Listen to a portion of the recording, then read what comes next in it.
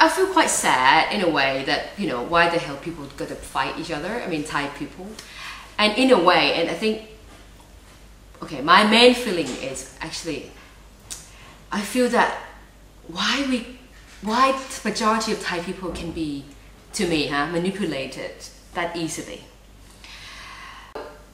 I was asking people on the road when they start, you know, of course, when the raids start being active and stuff, people from the street in Bangkok, main street, wearing shirt, those support shirt, red shirt, wearing shirt and doing this clapping and stuff, and openly said that they're right. And I talked to them. I went and talked to them, and they said, oh, because they have to have Thaksin back.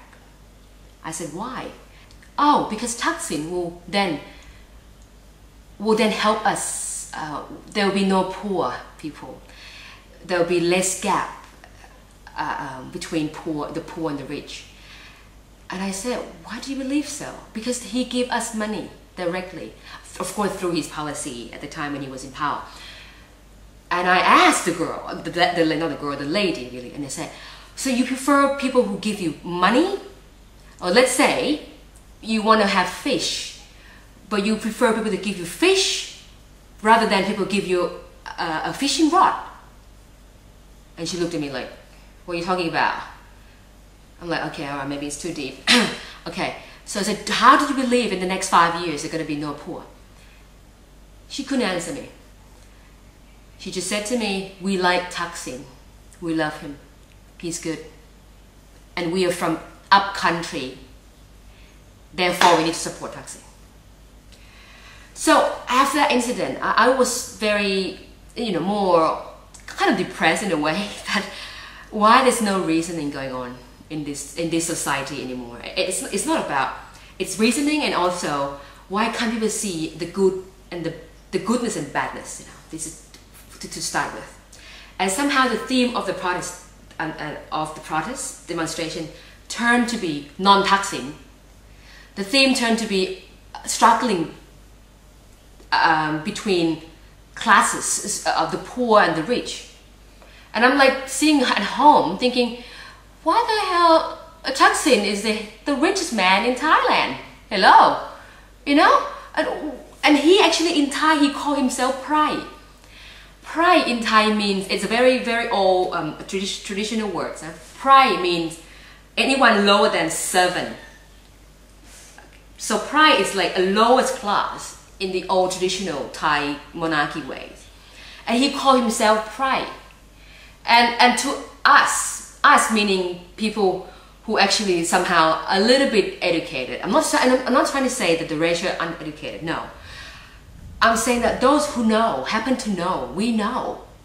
We see things, we listen to news, we don't listen to only news that support one group, no, we listen to news, many channels and many different methods and ways. And we know that, okay, alright, this is not something about classes, you know, this is now something about manipulating the crowd to bring in people and to get something done for him or herself. And actually the theme, as I said, when it becomes class struggling, then the ex-communists come. The ex-communists came. So there are more interest groups among red shirt. Thaksin photos and the red shirt that got Thaksin face printed on it, no more. Now they changed theme. Thaksin is very good with theme. It's so good with branding. So now they change. They become poor and the rich.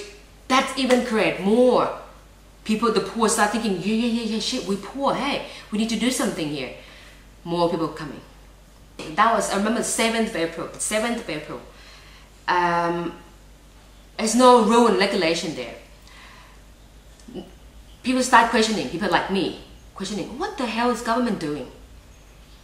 Why no army, no policemen, nothing? I walked out of my house with my daughter.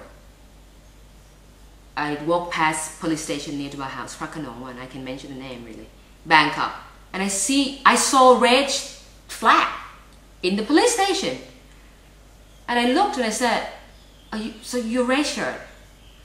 So whether you're red or blue or black, I don't care, but you need to you need to enforce the law here. And he said, one of the policemen said, everybody is registered. I was so disappointed.